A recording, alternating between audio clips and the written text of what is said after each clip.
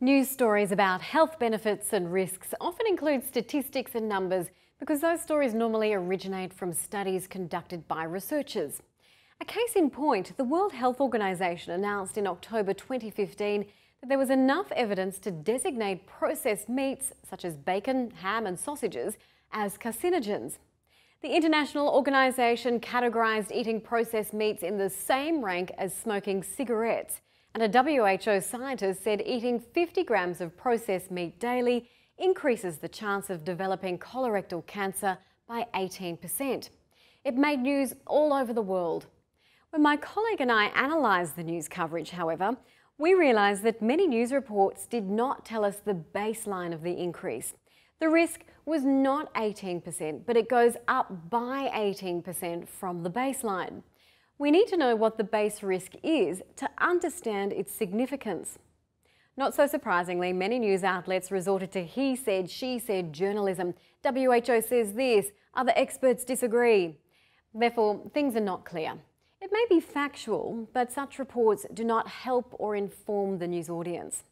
An article from the Huffington Post, on the other hand, mentioned that an average lifetime risk of developing colorectal cancer in the United States is 4.5%, according to the country's National Cancer Institute. Now, if we take this as the base risk and suppose that eating 50 grams of processed meat, an equivalent of 3 slices of cooked bacon every day, could increase the risk from there by 18%, it means the risk goes up from 4.5% to 5.3%. The increased risk is about 1 percentage point. The article also told us that the likelihood of developing lung cancer for non-smokers is 7%. And for those who smoke a pack of cigarettes every day, the risk is 23 times higher than that.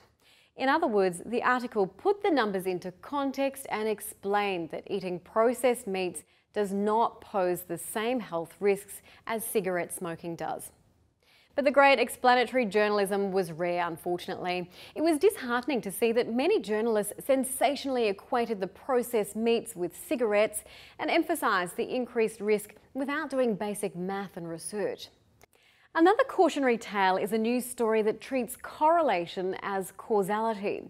If a scientific study discovered that there is a statistically significant positive correlation between, say, the number of hours a person spends on the internet and one's IQ levels, it does not mean there is a cause and effect relationship.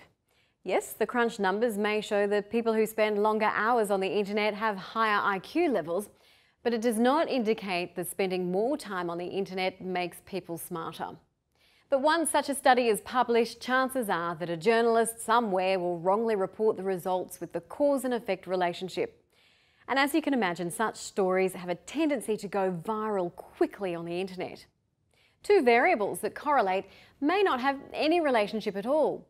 This website, called Spurious Correlations, demonstrates this in a humorous manner. The chart on the screen shows the number of people who drowned by falling into a swimming pool in the United States between 1999 and 2009, which apparently correlates with the number of films that the actor Nicolas Cage appeared in. This chart shows that the divorce rate in the state of Maine correlates with per capita consumption of margarine. Do you think there is any cause and effect relationship in this statistical data? Basic understanding in mathematics and statistics greatly enhances our news literacy skills. It fosters a critical eye and discerning attitude. In the recommended reading section, we have listed many useful resources that you can go through to learn more about medical research and how to understand the findings as ordinary news consumers.